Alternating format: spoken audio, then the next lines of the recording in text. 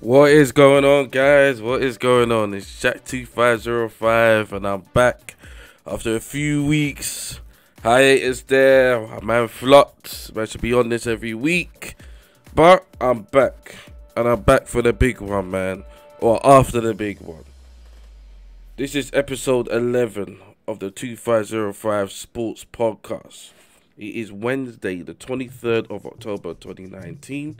You can come visit me on Twitch, twitch.tv/Jack2505 _. You can also follow me on Twitter if you search for Jack2505 _. And this will also be uploaded to my YouTube channel, which is Jack2505. Let's hope my headphones don't drop on the floor there. So please like, share, and subscribe, and feel free to share your comments below. There's also a link to my Discord in the description. The Discord is a really good server that allows you to keep in touch with me and catch up with the latest news concerning 2505 Sports and 2505 Gaming, which I also do. So, I've missed a couple of weeks, but we are now on match day 9 of the Premier League. Now, I've changed things a little bit, where it's going to be a lot more basically Liverpool focused. I think that's where I'm going to be going in the meantime. But obviously, we'll be talking about other teams and the Premier League as a whole. But it's going to be a lot more Liverpool focused now. So that is my team. So let's get on with it. Match day 9. Right, it was the big one, and it was the one where I was the most cocky. I had the biggest mouth. I was terrorizing Man United fans. Well, I've been terrorizing them since beginning of the season, but it's slightly intensified in the last couple of weeks after we had to wait for that damn international break to finish. But it's done, and the games happened. It was Manchester United against Liverpool at Old Trafford on Sunday the 20th at 4:30. Now, like I said, going into this game, just like every Liverpool fan on the planet, I was confident as hell. First of all, I was 95% confident we wouldn't get beat, and around 80% confident that we would win. Only one happened, obviously. So, going into this game, United came off their defeat to Newcastle, and I think it was our win against Sheffield United, or I think it was Leicester. Well, no, I think it was Leicester City. So, obviously, we won 8 games in a bounce. Confidence is high. There's no reason for us to go to Old Trafford and think we were going to get anything less than 3 points. I think the international break, obviously I don't want to make any excuses. I think the international break did benefit Man United because obviously, that old cliche, when you're losing, you need a break. And when you're winning, you want to keep playing. I have to give it to Man United. I have to be grown up about this, that I think that they played better than Liverpool. Not outplayed them, but they disrupted Liverpool in a way that Liverpool weren't able to play their game for about 75-80 minutes. And I have to be honest there. Did it get into Liverpool's heads in regards to, everyone said the game was going to be a walkover, including me. Was it the case where the Liverpool players went there and thought it was going to be easy? I don't think so. I don't think so at all. I think what happened was that the Liverpool players went there and just got sucked into the emotion, which I was begging them not to do. Obviously, they don't know me and they can't hear me, obviously, but I just thought, please, play the game, not the occasion. That's why I said in my mind every single day before this game, play the game, not the occasion. If they want to be champions, if Liverpool want to be champions, they have to look beyond it's Man United. And that's not being arrogant enough like that. But the reason why I'm annoyed that Liverpool did not win this game is not because they didn't beat a shit Man United team. It's not even that. It's because I know deep down in my heart of hearts, if you would have put Manchester City at Old Trafford on that Sunday, they would have battered them. And that's the difference. That is the difference. For Liverpool to win the title, they have to be better than Man City. Which is, me saying that makes me want to collapse. Because Man City are, for me, arguably the best Premier League team I have ever seen. And if they win the Premier League this season, I think that's more or less cemented. For 3 seasons, I don't think you would have seen better. look at the way Liverpool are playing at the moment. For City to top them, to, let's say, catch them up, take them over and win the league, City will have to be beyond excellent to do that, to keep Liverpool at bay. So, you know, in the build-up to the game, it was massive. Obviously, you know, with Sky, BT, the radio hitting it, Liverpool against Man United, the biggest game in the world, blah, blah, blah. I think it's the most overhyped game in the world. To be honest, it's a massive game, don't get me wrong. I do think it's a bit overrated, though. Because in years, how many times have Liverpool and United been fighting each other for the title? Most of the time, in recent years, and most of the time, it's been United fighting for the title and Liverpool just being a good team. But now, only recently, it's now Liverpool fighting for the title and United are awful. So it's never been a fixture where, you know, Liverpool and United are the two best teams in the country. Liverpool and United are fighting for the title. Liverpool and United are both in, you know, semi-finals of European Cups. That never happens. It's either we're shit, they're good. We're good, they're shit, or it's a bang average game. Most of the time, it's a bang average game. I can't remember the last time Liverpool and Man United played each other and it was a bad boy game. It never ever happens. It is a very, it's a sexy fixture. It's got so much history behind it. Two of the most successful teams in the United Kingdom, but the games are always stinkers. So going into the game, I was confident, just like every other Liverpool fan. United, they did get off to the better start, not giving Liverpool much space. You know, getting stuck in, disrupting Liverpool's rhythm. When Liverpool finally did get a chance, when Mane did that, that sort of run down the wing and then pass it into Firmino, and then Firmino, I mean, in any other day that would have gone in, but I just think, you know, you're just a bit of a soft tapping and an easy save for De Gea.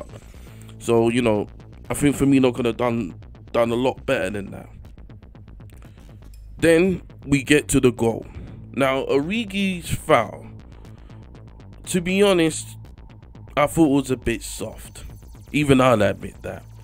It's one of those things where, if that would have been in, I don't know, any other situation or any other part of the ground, it could have gone down, but I don't think it was a foul. I can see what Origi was trying to do. It was soft. And, you know, Liverpool, they were punished for it. They were punished.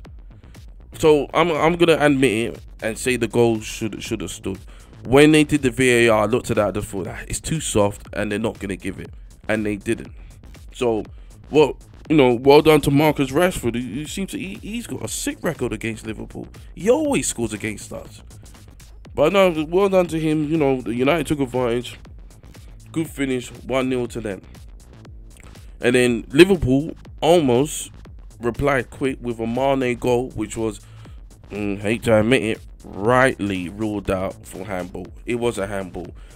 And if this was any other era, any other season, it would have been 1-1. So VAR, you know, saved Man United and punished Liverpool there. So VAR was right. There's not really much to argue about from any Liverpool fan. It did touch his hand. It was handball, and the VAR stroke referee were right to rule it out. And then, but from there, Liverpool just continued to just. I think this was probably the worst I've seen Liverpool play in a league game, maybe for 2 years. Maybe for 2 years. United, they just sort of thought, yeah, you know, they packed up the midfield, didn't really let Liverpool do their thing. And Liverpool, they really disappointed me for about 75, 80 minutes. I just thought to myself, you know, you're better than these lot. You're European champions. And you're going to Old Trafford and just getting sucked into the emotion. I don't know what it is about that ground. We just can't win there. We can't win there. It's like we could sign Messi, go to Old Trafford and still get a bloody draw. Then Lallana, which, you know, I'm a big fan of Lallana. And I'm not just saying that because he scored. I think he's a talented player. And I think he's just been so unlucky with injuries. So unlucky. And you know what? He's my man of the match. Yeah, it's easy to give it to him because he scored, but just because of you know, of everything he's been through, a lot of the injuries, doesn't really get a lot of games. He came on and he scored, and you know what? I hope he gets more game time now. I hope he keeps himself fit, and I want him to stay at Liverpool. I don't want him to leave.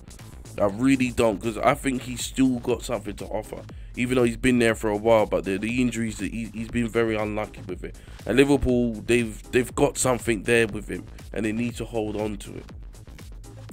Alisson, you know, it was good to see Alisson back. It looks like we didn't. Well, essentially, Adrian done very well in his absence. He done very well, but Alisson came back strong. Didn't really do anything wrong. The defenders was a bit disappointed with Trent. Trent didn't have the best of games. I thought Robertson played well. Van Dijk was okay. Everyone going nuts over, oh, Rashford made him fall over. I didn't. Whatever. Matip played okay. Fabinho.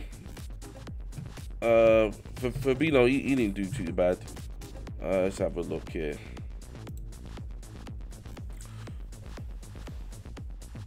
Gini Wijnaldum, he played well. Mane had a quiet game. Firmino had a mega quiet game. I thought Origi was playing well. I thought he was unlucky to be substituted off, to be honest. But I've got to mention him. I've got to talk about him because he absolutely pisses me off. And that's Jordan Henderson, man.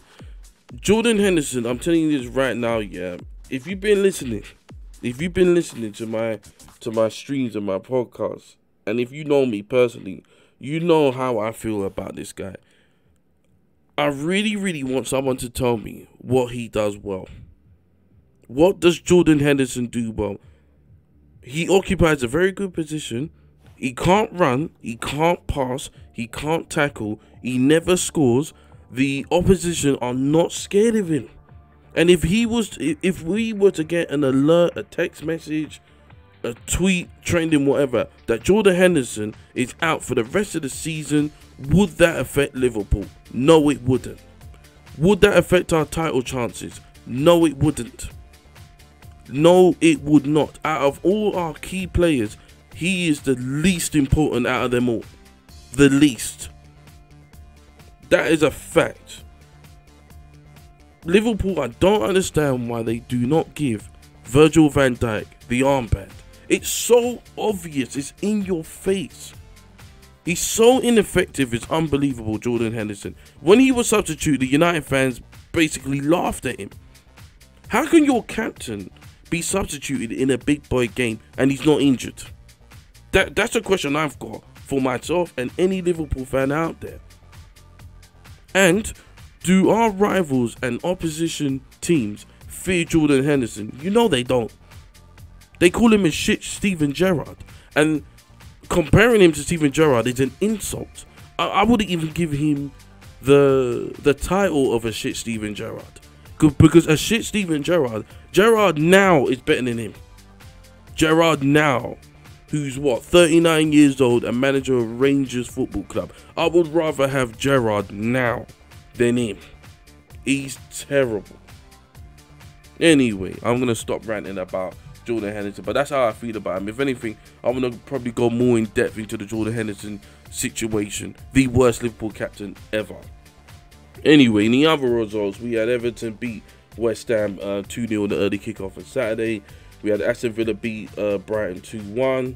We had Bournemouth 0-0 against Norwich. Chelsea winning against Newcastle. So, boy, Lamps are doing all right in the moment, boy. He's doing well. He's quietly doing his job.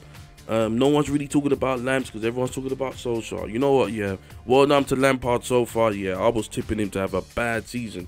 We all know things ain't done yet, but I'm actually happy for him. He's getting Chelsea to play a way that he wants. So well done to Lamps. You got Leicester. Boy, Leicester are on form at the moment, beating Burnley 2-1. Jamie Vardy getting a little bit of stick from the fans regarding his wife and Colleen. Jesus Christ, man. Sorry, I'm not even going to give that even more time. That's just some stupidness. Anyway, 2-1 to Leicester. So Leicester, they're up to fourth at the moment. So, well, third.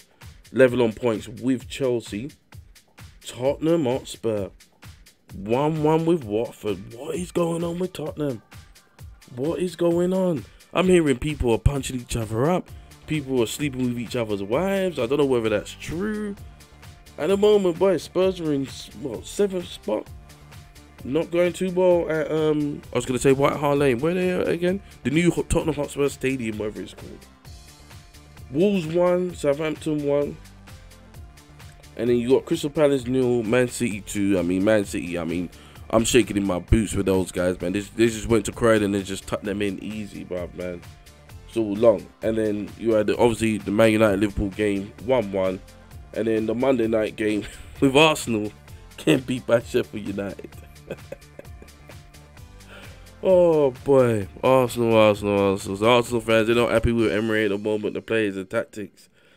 So things are about, I think one thing I'd say to the Arsenal fans: don't overreact. Don't overreact, because you're still in contention for top 4, still tight. So obviously Liverpool's still top. Then Man City, Chelsea. Sorry, beg your pardon. Liverpool, Man City, Leicester, Chelsea, then Arsenal, and then Crystal Palace who occupy the top 6. Then you got Spurs, Burnley, Sheffield United, Bournemouth, West Ham, Villa, Wolves, United in 14th. Then you got Everton, Brighton, Southampton, Newcastle, Norwich, and Watford occupying the bottom 3. So that was basically Matchday 9, episode 11 of 2505 Sports. Do apologise about my absence over the last few weeks. So like I said, I'm going to keep things centered around Liverpool, but I will address the other teams also. Next episode will be in a couple of days, in which I'll be talking about Liverpool's away game to Genk in the Champions League, and then we'll move on to the weekend, in which Liverpool will be entertaining Spurs, which I'm pretty confident Liverpool are going to tuck them in, because Liverpool, they'll be unchanged, free, they'll be back at Anfield to bury Spurs. It won't be easy, but I predict Liverpool probably beat them 2-1. Minimum 2-1. Anyway, I've been Jack2505. This is 2505 Sports, the streaming sports chat.